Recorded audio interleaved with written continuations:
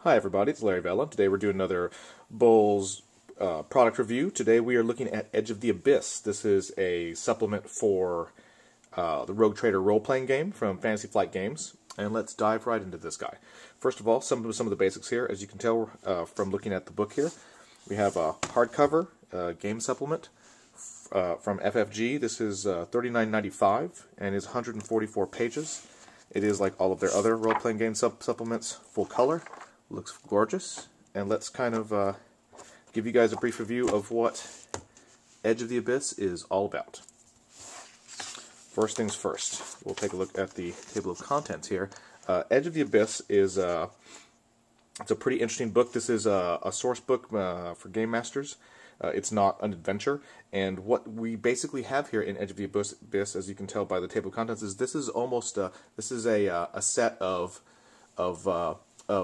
settings, plot hooks, and venues for all kinds of adventures that your game master can use to spice up any of your existing campaigns or role-playing game sessions. It is effectively an entire tome of ghost stories and great NPCs. What we have here is the first section that we'll get here is this Islands of the Void section, which is a huge chunk of the book, and this is just this is a huge listing of all types of famous, infamous, and mysterious systems, worlds, all kinds of things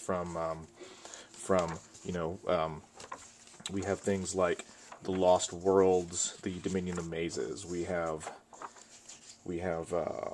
Nadush. We have the Siren Star. We have all kinds of and each one of these little mini settings will give you 2 or 3 pages of its background, its setting, some rules, things to get the game master going.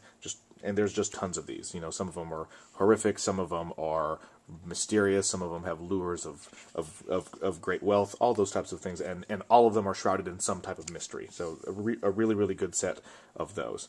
Then you move on to the next section where you get to talk about foes and rivals. This is a section that is going to have all of the major, a new set of famous NPCs that game masters can use in the section. So we talk about the orcs and what's going on with the orcs in the sector, and here's a few famous ships and NPCs. What's up with the Eldar? Things like that.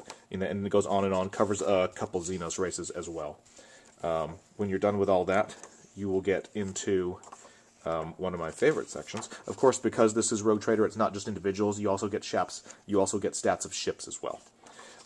Famous Rogue Traders. This one is great. So obviously, when you're playing Rogue Trader, one of the big things that you guys know is that you have such a vast sense of power and scale than you do when you play almost any other type of role-playing game. It's very difficult to balance that as a game master. So one of the best ways of doing it is, of course, to introduce ongoing NPCs who are of equal power, who aren't necessarily enemies, they're just rivals, and they're always there to cut you off at the pass and to steal that prize away from you at the last minute and all that kind of stuff. And in general, those are going to be other Rogue Traders. So you have an entire chapter here of other famous Rogue Traders from the sector, and they're fantastic. Each of these guys has pictures. You get their full history, the history of their charter, any of their their henchmen, how they work, all full details on their ships. So everything that you as a game master would need to introduce those nefarious rivals that are just going to make all your adventures so much easier.